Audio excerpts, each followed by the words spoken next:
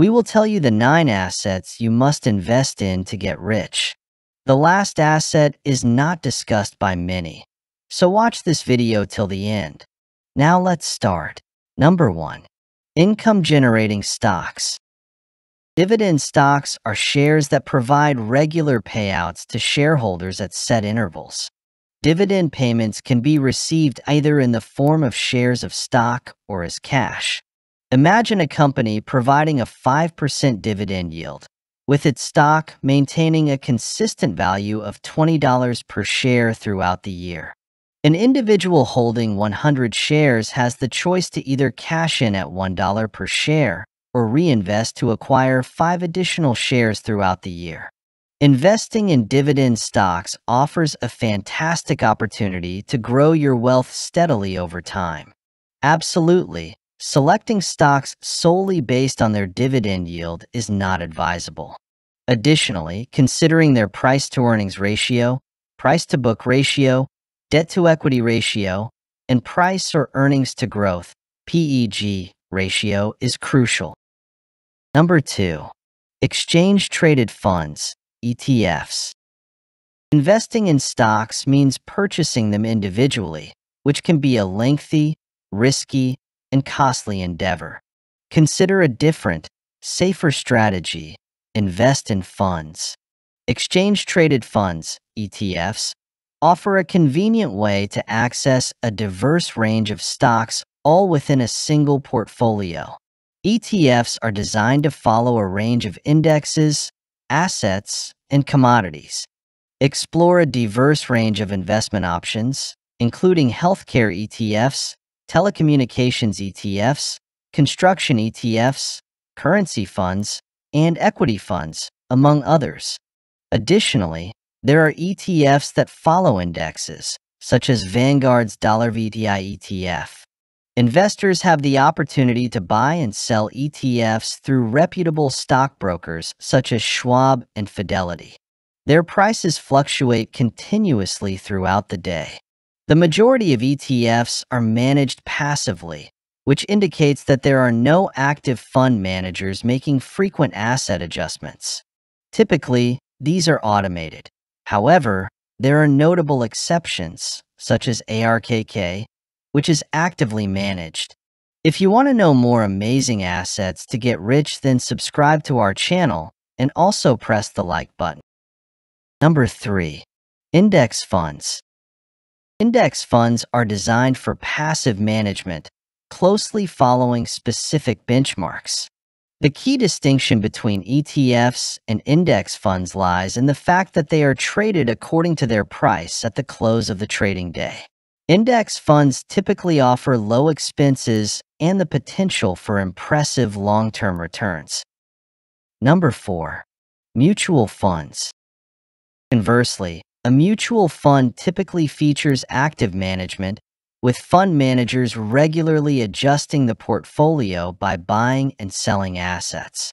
Index funds and ETFs aim to mirror indexes, whereas mutual funds strive to outperform them. However, this approach isn't always effective. Additionally, mutual funds often incur higher fees due to the fund manager's share of the profits. When investing in a mutual fund, it's essential to examine the expense ratio, as it indicates the portion of the fund allocated to growth. Number 5. Savings accounts. Investing in FDIC-insured savings accounts for growth may seem counterintuitive, especially given the prevailing low interest rates. Currently, the top interest rates are ranging from 3% APY to 4% APY, which is impressive. Meanwhile, the market's lowest interest rates are falling below 0.05% APY, a situation that's simply unacceptable. However, savings accounts that offer higher interest rates, commonly referred to as high-yield savings accounts, HYSAs, can still generate modest returns. Imagine parking $25,000 in a high-yield savings account with a 0.4% APY. By the end of the year, you could expect to earn around $100 in interest. That's based on the premise that no additional contributions are made and that the interest rate remains steady at 0.4%.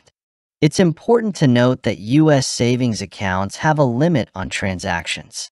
According to Regulation D, banking customers are limited to 6 withdrawals or transfers within a monthly billing cycle. It can be quite annoying when you often require access to your funds. However, it has the potential to cut down on expenses, allowing you to keep more money in your bank account rather than spending it all. Number 6. Certificates of Deposit, CDs. One of the most frustrating aspects of savings accounts is their variable interest rates, which often take a nosedive when the Federal Reserve cuts rates. CDs provide banking customers the opportunity to secure higher interest rates for predetermined durations. Imagine securing a 6-month CD that offers an impressive APY of 3.8%. One of the benefits of utilizing CDs is the opportunity to secure a higher interest rate while keeping your funds untouched for a predetermined duration.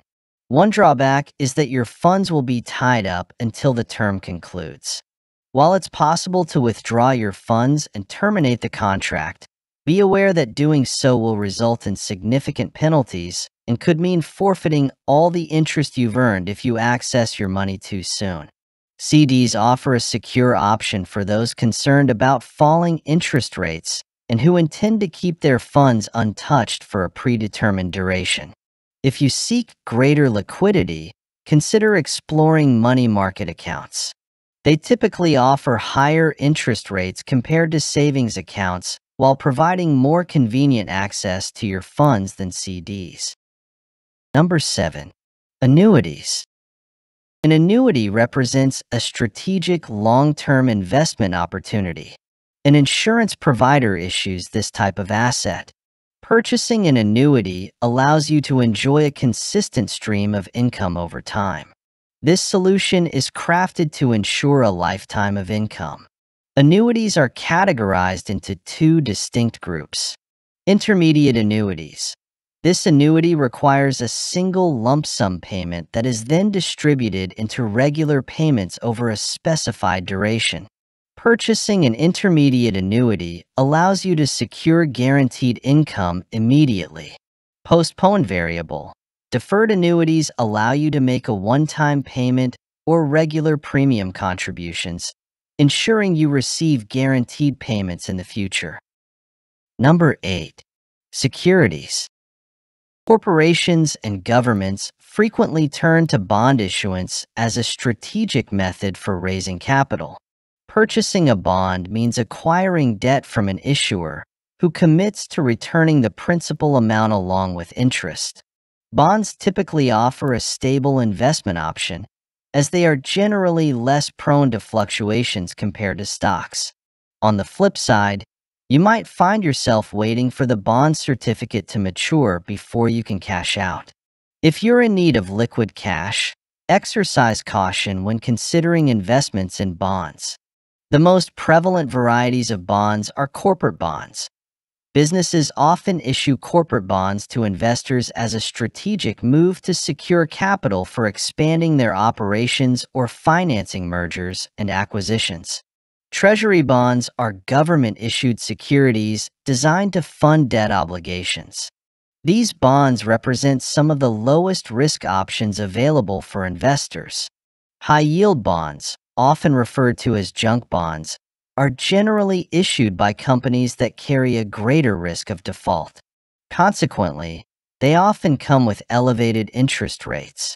Municipal bonds. Municipal bonds, commonly referred to as munis, are debt securities issued by local governments to generate capital for essential projects such as bridges, roads, and railroad stations. Number 9. Properties and real estate. Purchasing a home for personal residence is fundamentally different from engaging in real estate investment.